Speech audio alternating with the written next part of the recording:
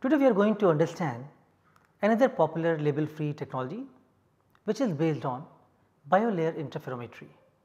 It is highly useful for studying biomolecular interactions. We discussed various applications based on surface plasma resonance SPR. This is another technology platform which is also label free based on different physical principles.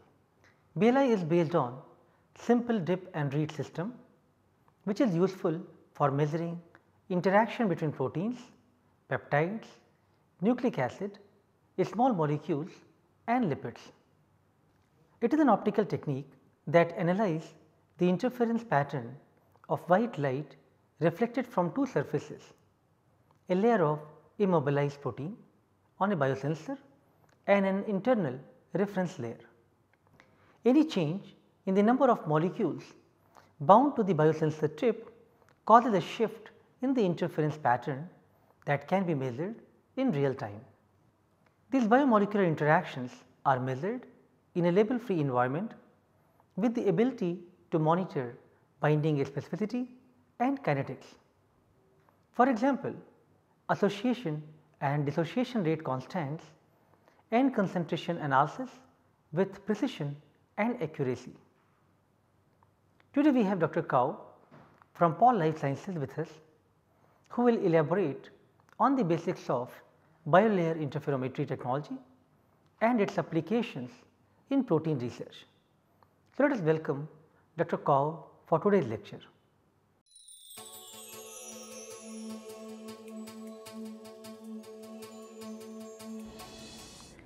Hello everyone, today I am going to give an introduction to biolayer interferometry and its application in protein research field.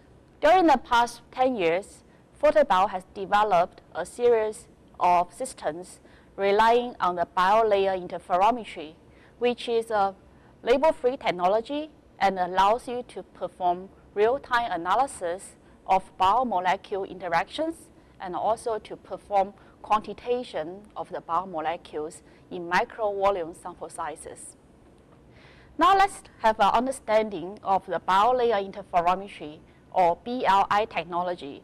Now let's have to understand how it works in the real life.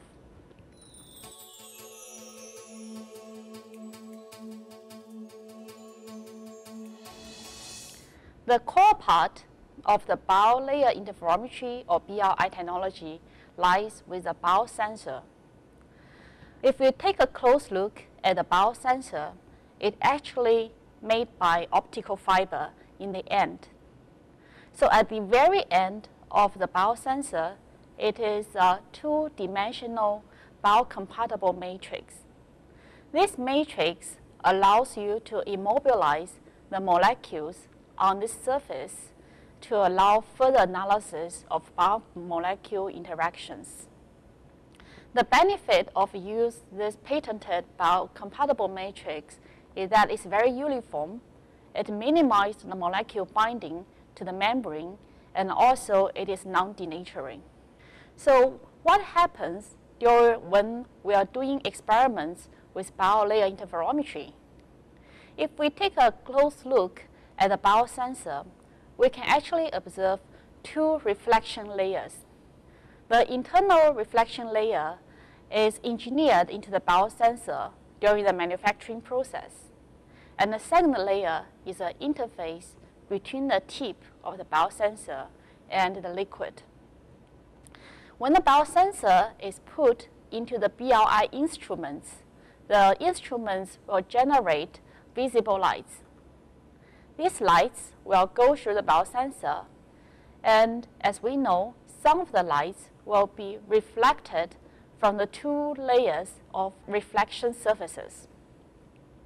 Since the white light has lights at different wavelengths, so the two reflected wave beams will interact with each other. Some lights at certain wavelengths will show a constructive interference.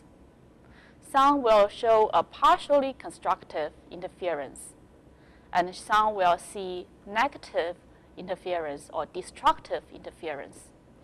No matter what, the system will monitor the reflected two beams and plotted the composite or composed two wavelengths at this XY plot. Then by plotting the wavelengths or wave pattern of these different waves on this XY plot, we can get an original wave pattern. When an interaction happens, the molecule will bind to the end of the biosensor. And as a result, we'll see the secondary or second reflection surface actually moves down. And this moving down increased the distance between the two reflection surfaces. And this increase will change the interference between the two reflected waves. As a result, what we'll see is, originally we have wave pattern as shown here. But after the interaction happens, because the interference changes, so we'll see a different wave pattern. It's kind of shift from the original wave pattern. The distance of the shift is proportional to the size of molecules on the membrane, the amount of molecules bound in the membrane, and also the density of the molecules bound on the membrane. So the system will monitor this wave pattern shift in real time, and from there we can get understanding about the details of the biomolecule interactions. Now let's look at the example. If we are looking at the antibody-antigen interaction, as we know, the antibody will bind to antigen and form a complex. At the same time, the complex will go through a dissociation process and generate the antibody and antigen. As a result, if we have a biosensor which already have immobilized antibody on the very end or on the biomatrix, and if we put this biosensor into the solution contains antigen, the antigen will bind to the biosensor and result a shift of the wave pattern, which in turn generate the association curve between the antibody and antigen. Afterwards, if we move the biosensor to a buffer solution, the antigen will be dissociated from the antibody. Then from here, we can get a dissociation curve of the antibody-antigen interaction. So this is how the system works in the real time. Because the BLI technology is developed based on this biosensor, which can work with different sample types, it allowed us to analyze the interactions between biomolecules from molecules down to 150 Dalton to antibody, to recombinant protein, to virus, and to bacteria. However, this system may not work directly with the intact mammalian cells because of the size of the cells has exceeded the limit of the detection. And as another application, the BLI technology can work with different research purpose. We can use the technology to perform quantitation of the biomolecules. This can be achieved by immobilize a specific antibody or molecule onto the biosensor and use it to analyze the concentration of other molecules. It can also be used to analyze the kinetics of the biomolecule interactions for us to get a K-on, K-off, Kd. And in the pharmaceutical industry, it can be also used to perform functional testing, the epitope binding analysis, and also perform isotyping of the antibodies.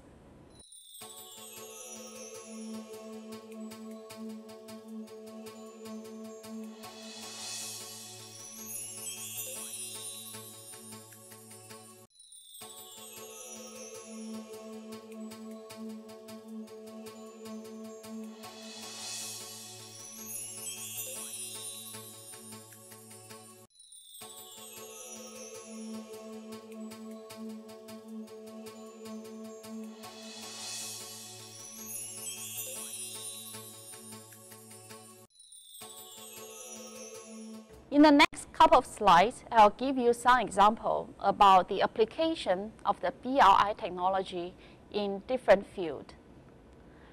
Firstly, let's look at the application of the BLI technology in kinetic application.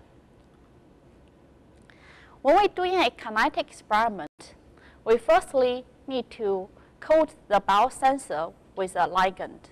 In this experiment, we are using the biosensors with streptavidin immobilized on it. So the ligand has already been biotinylated, and we'll first put the biosensor into a buffer to remove the protective agent from the biosensor. After that, the biosensor is moved into the wells that contains the ligand. The biotinylated ligand will bind to the streptavidin and generate a loading curve, as we can see here. Afterwards, the biosensor is then moved back to the buffer. Then we can get the baseline before the real interaction happens. As a fourth step of the interaction, the biosensor is moved into the wells which contains the analyte of interest.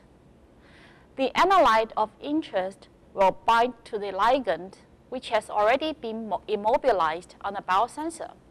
And from here, we can get the association curve between the analyte and the ligand. And as a last step of this analysis, the biosensor is moved back to the wells which contains a buffer. Then in the buffer wells, the analyte will dissociate from the ligand, and we can generate the dissociation curve. One thing we need to pay attention here is all the interactions, the curves, are generated in a real time. We can get many details from this analysis. Depends on the system you are using, we are allowed to analyze either 8 samples or 16 samples or even 96 samples at the same time, which dramatically speed up the analysis process. Now let's look at one of the publications which use the biolayer interferometry to analyze the binding between the two proteins. In this particular research, we are studying the binding of the MHC class 1 with another protein called CPXY203. So in this particular study, the researchers performed a very stringent analysis between the two molecule interactions. So they firstly used the SPR technology, which is another technology used to analyze biomolecule interactions. Then they get the KD value. And in another experiment, they then performed the analysis using the BLI technology. And the data shown here supports that the kinetic constants achieved on the BLI technology is the same as the one achieved with SPR technology. So the main purpose of this study is to show us that it is very important for us to validate our results in different testing platforms.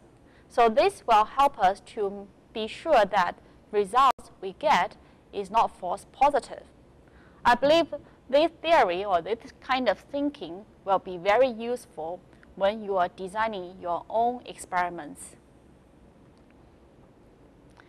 As another example of the application of the biolayer interferometry, let's look at quantitative analysis of BLI. When we are doing a quantitative analysis, the first step is to generate a standard curve.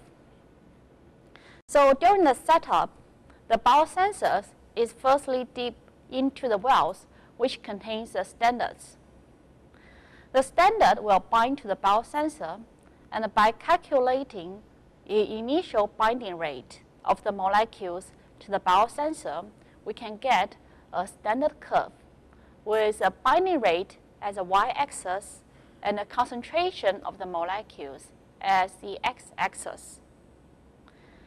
After we get the standard curve, we can then regenerate the biosensors by putting the biosensors into the regeneration buffer, followed by the normal buffer to neutralize the biosensor. Afterwards, the biosensors are dipped into the wells which contains the samples at unknown concentration. From the binding curve, we can also get the initial binding rate of these molecules at unknown concentration. And by plotting this initial binding rate onto the standard curve, we can get to know the concentration of these unknown samples. One advantage of using BLI technology to analyze the concentration of the molecules is that it is able to analyze multiple samples at the same time. And also, it only takes you about 15 to 30 minutes to finish analyzing 96 samples. Depends on the assay you are using, you can actually regenerate the biosensors, which means that you only need 16 or 8 biosensors to analyze the whole 96 well plate or 384 well plates. So this dramatically facilitates the application of the BLI technology in the pharmaceutical industry as well as in the academic research field. Here is one of the examples which shows that how we can use BLI technology to detect the protein in a crude cell lysis. In this particular experiment, we actually analyze the samples with a system called BLITZ. The BLITZ is a single channel system developed using BLI technology. So in the experiments, we are expressing 2 molecules or 2 proteins in E. coli. The research has shown that these 2 proteins will bind to each other and they can form a tight complex in E. coli. Between the 2 proteins, one of them has been His tagged. So we can actually use anti-His antibody to detect the particular fragment. We express these 2 proteins simultaneously in E. coli, and we run the cell lysis on a SDS page gel. From this gel, we can see that we actually cannot tell whether the 2 proteins are expressed in the E. coli or not, because there are very high background on the SDS page gel. So how can we do that? The researchers in this particular study used BLITZ platform to analyze the concentration, the expression of the molecules in the E. coli. What they have done is, from the cultured E. coli samples, they just take out 4 microliter of the cultured bacteria and then dip these 4 microliter samples onto the BLITZ system. Then we also use an anti-His biosensor attached to the BLITZ system, and the anti-His biosensor is then dipped into the sample, which is only 4 microliter.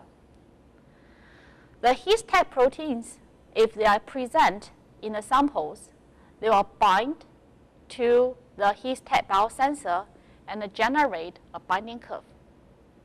So by looking at the generation of the binding curve, we can actually tell whether the protein of interest is expressed in the E. coli or not. So we can see here, by using only 4 microliter samples without any sample purification, we can easily perform the analysis to tell the presence of our protein of interest in the E. coli, which saves really a lot of time from 30 seconds compared with 1 day of the Western blot. Now let's look at another application of the BLI technology in the vaccine titer determination. As I mentioned earlier, because of the unique feature of the BLI technology, we can actually use the technology to bind to the virus directly without further sample purification or process. Traditionally, in the vaccine industry, we are relying on SRID method to perform the quantitation of the vaccine virus titer. However, this method is very time-consuming. It takes up to 3 days to analyze the virus titer. And also, it has very limited sample throughput, where it is only able to analyze maybe 15 or 16 samples at the same time. Thirdly, the sensitivity and accuracy of the SRID method is limited, and the interpretation of the final results is actually subject to personal interpretation. So this method may not be a very perfect method for you to determine the virus titer in a sample. People have also been using ELISA method to analyze the vaccine titer. However, similar to SRID, ELISA takes a very long time to finish the whole experiment process, and it has very low precision and to determine the titer of the virus, and has very limited dynamic range. To overcome all these shortcomings, the researchers are using the BLI technology to determine the virus titer in the real experiments.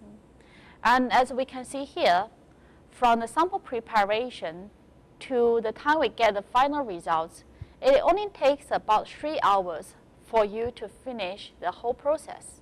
I would like to show you how to use the BLI technology to select the right construct for protein crystallization studies.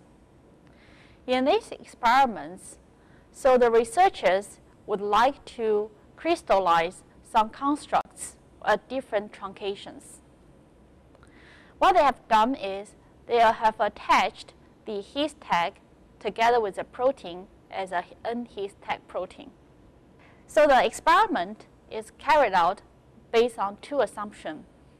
Firstly, if the protein is folded correctly, the tag will be exposed on the surface, which allows it to bind to the biosensor.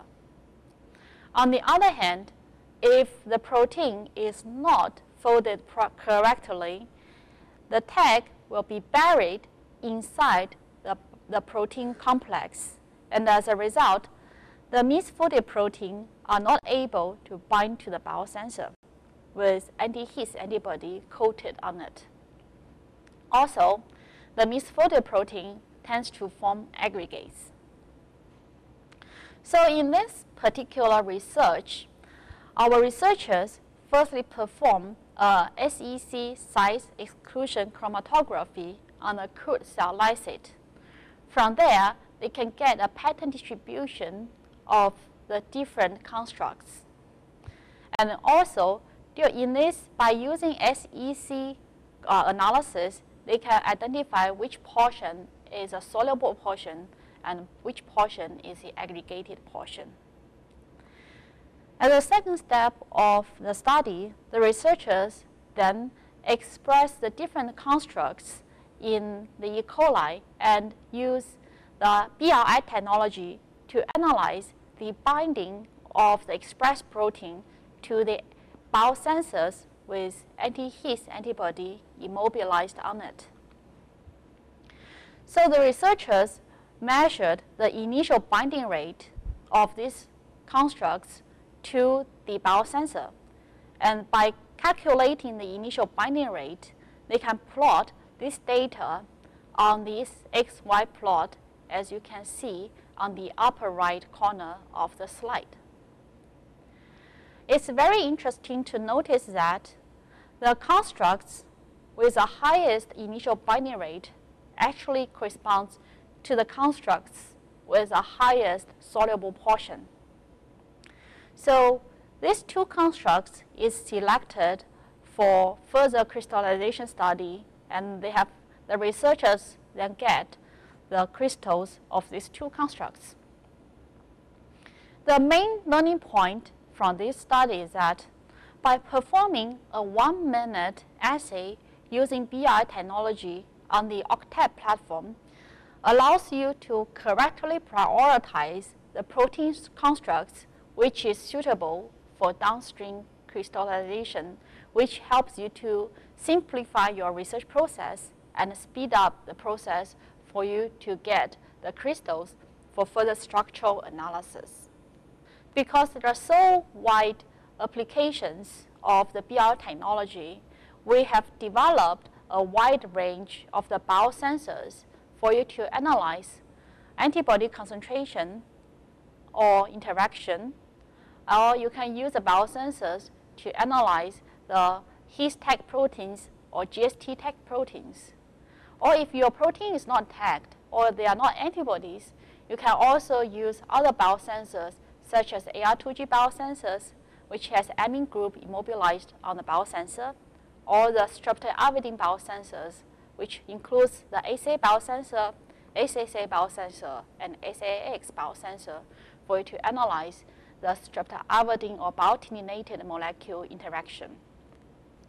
So as a summary of my lecture, we kind of going through the basic mechanisms of the BLI technology, and we also included some of the examples of using BLI technology in different research fields, which including protein-protein interaction, protein quantitation, or even protein crystallization. The benefit of using the BLI technology or even the Octet platform in your research field is that it allows you to perform your analysis in a short time. The platform is very straightforward and is very easy to use. Lastly, if you're working with the small molecule samples, this system allows you to analyze samples in DMSO up to 5% of the concentration. So here, I will wish that after going through this lecture, you have get a better understanding of the BLI technology and also to understand how this technology will help you in your protein research. Thank you.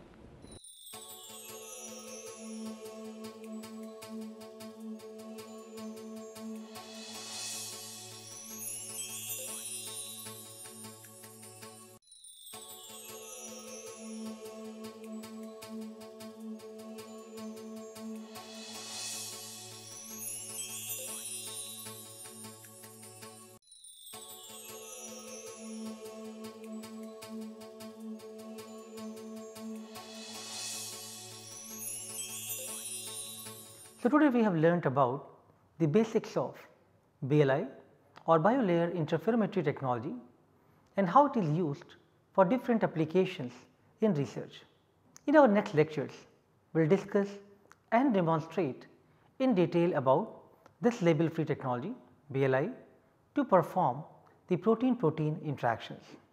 Thank you.